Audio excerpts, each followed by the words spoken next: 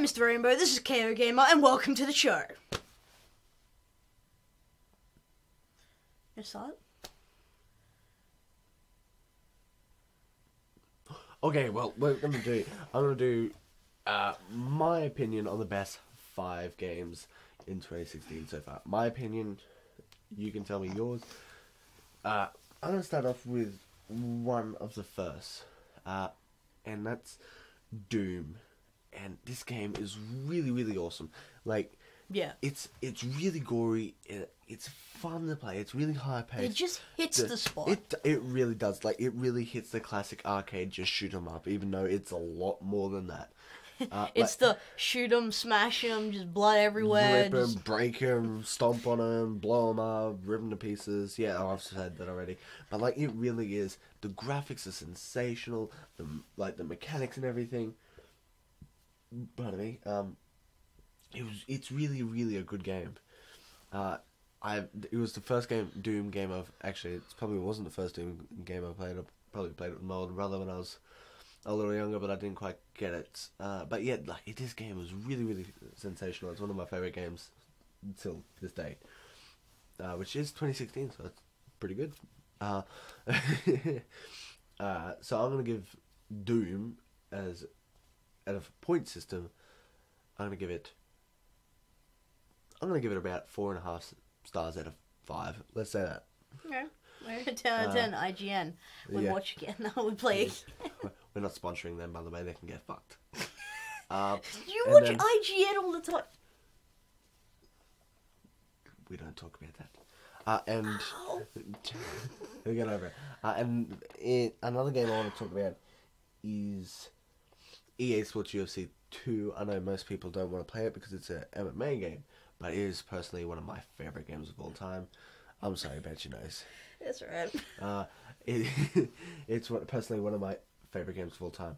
Like, everything, even like the whole beat up, like, you get hit. And You broke my leg the other day on it. Yeah, like, and you just kept whacking his leg with leg kicks, and it just, don't insult my accent. And he just like crumbled because his leg, like, and then the blood. There's so much blood. It's really awesome. Everything just flows really good. Like, it's still got room to improve, but I don't think they're gonna do a third one. So for a final mark, they've done a pretty good job. I'm gonna give that a 4 out of 5 stars. And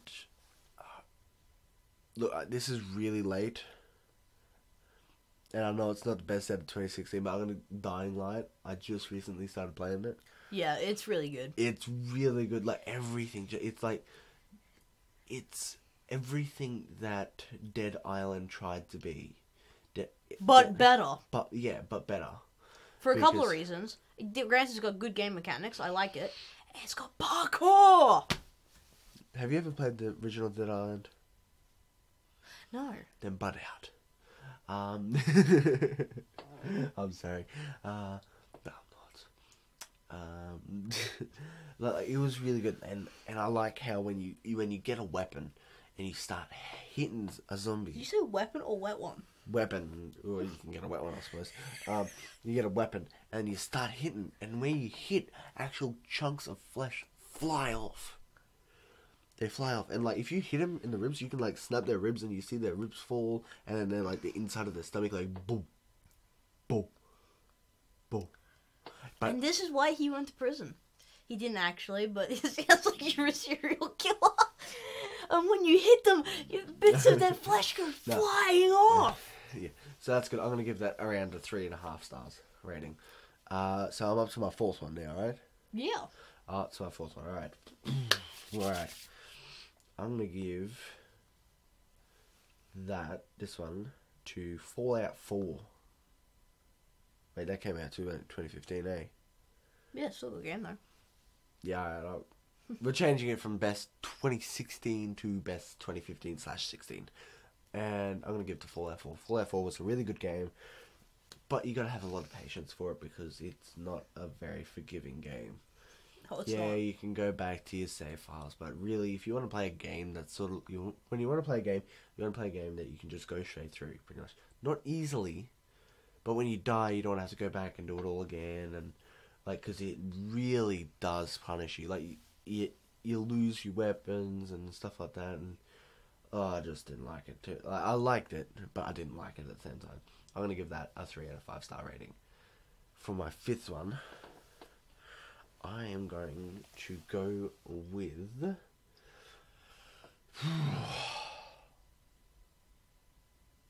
I don't know. I think I'll leave it. I'll give you one of the worst games, and this is just my opinion because I didn't like it and I sucked at it. Dark Souls 3.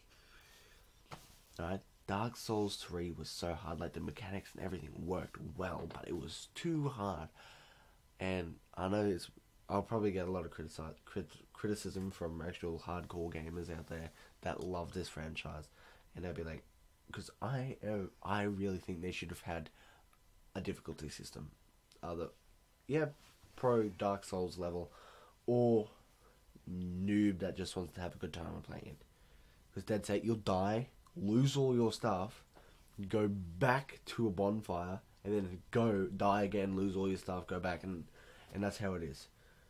You have to die like 5 times so you can develop the strategy, is what they all say. But no, I'm gonna give that a 2-star rating for me.